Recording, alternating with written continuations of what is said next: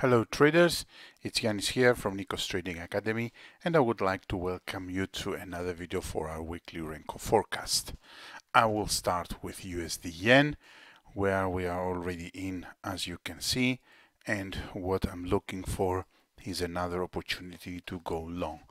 Plenty of room till my next target.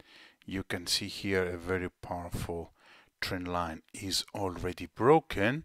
That's why we try to find an opportunity to go long. I'm expecting a retracement so I can trade according to our rules.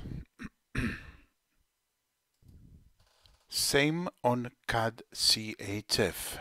We are already in. You can see a very powerful combination. Again, plenty of room, and actually I'm going for this area or even more. If you see what's happening here, that was a downtrend for like almost 3,000 pips and it's over. Price was stuck in a range, and actually I want to go long not only for this area but this area and then the whole picture. So keep an eye on setup to go long. CADCHF looks promising, and of course every day we will monitor it in our live room. In EURCHF also we have a position going short. We have our win-win scenario, but we are short for a reason, and a very good one. So now what we are expecting is another higher settings retracement to find another opportunity.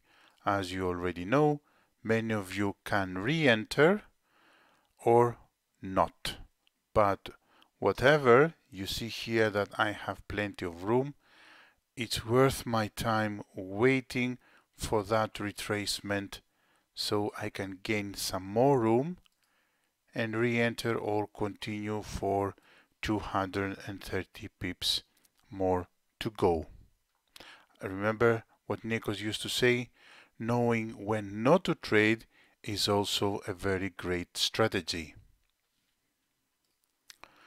On oil, we have a very powerful movement. Oil has been going long for some time now, you can see, but the whole point is that oil now is entering this range, and this range is 3,000 pips. So if you are already in on oil, like we said in our weekly results, of course you stay in.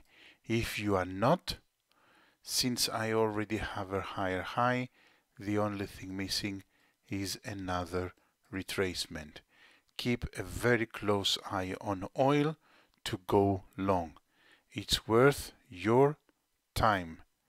Knowing when not to trade is a perfect strategy. I will say it again and again and again until I have brainwashed you.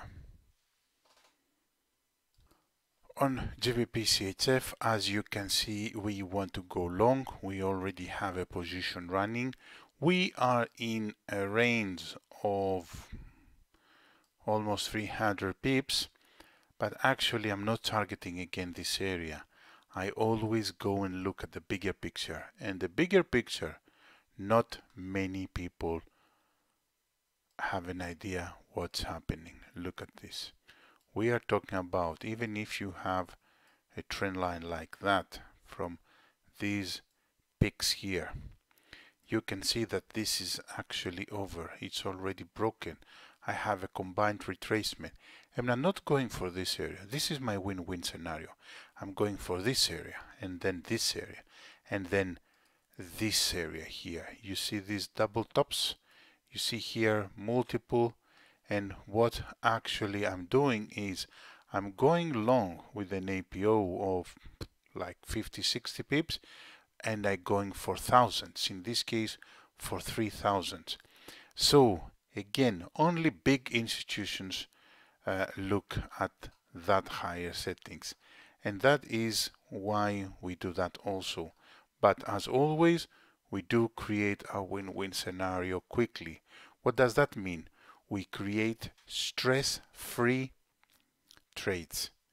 We create our cushions, in quotes win-win scenario, and then we leave our positions running like forever. Of course, I cannot ignore NASDAQ. Here again you can see my crossovers. I have the beginning of a really nice retracement, and all I need is a retracement all the way down to my EMAs here, and of course my previous support or resistance area. In that case, you already know that I prefer the bigger the retracement the better, but you see when price reaches this area, I will have at least 350 pips to trade. Again, in this case, I will do what everybody hates. Wait.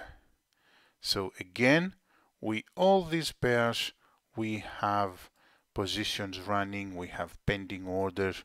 We will look them together and adjust our approaches every day. Thank you very much. Have a beautiful, beautiful week, and see you again on Monday morning with our top-down approach.